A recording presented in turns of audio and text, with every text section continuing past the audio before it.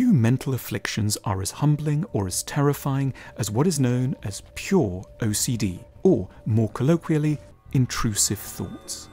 In standard obsessive compulsive disorder, a person is haunted by a worry that compels them to repeat an often counterproductive or fruitless action with manic intensity.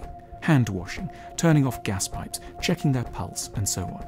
But in pure OCD, there is no outward physical action. The problem unfolds, hence the name, purely in the mind. Yet it is, if anything, an even more distressing condition.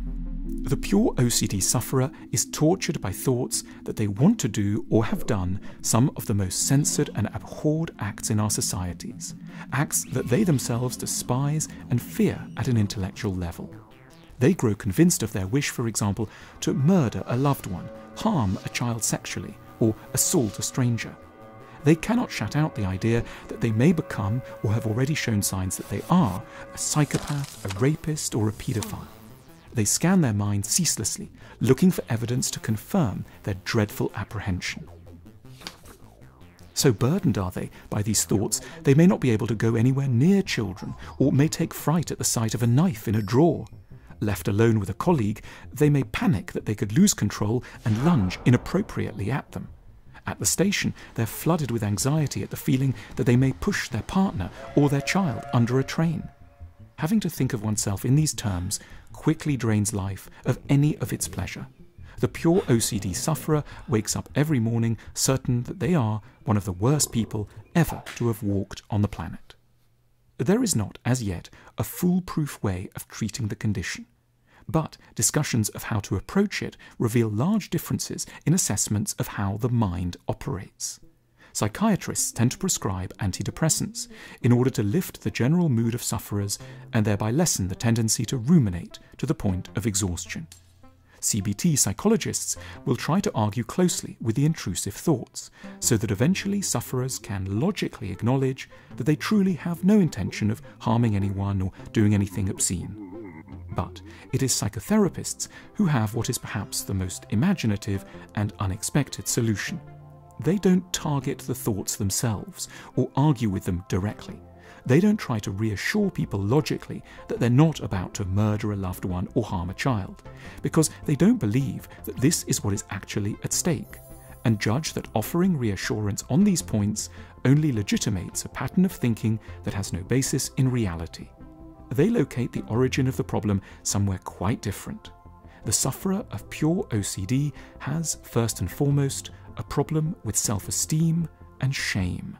The unfortunate person feels, at some level, utterly disgusting and beyond the pale, and will, in the background, have been feeling like this for a long time.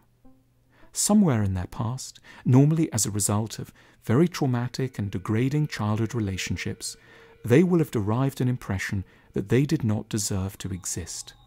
Their current thoughts are not plans for the future.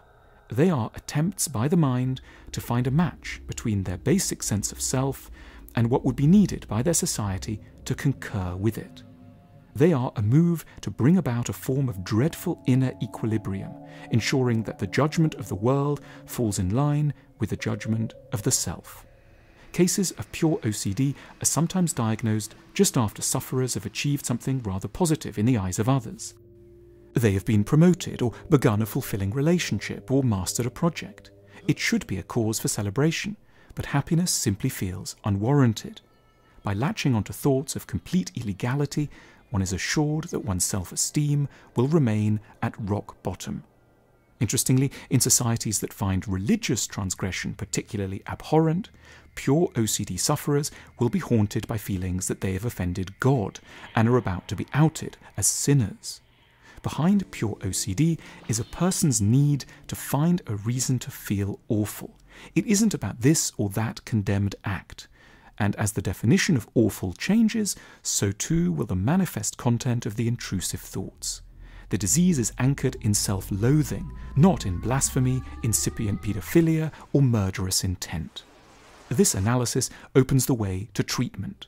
What the sufferer of pure OCD needs, above all else, is to begin to repair their self-loathing and shame.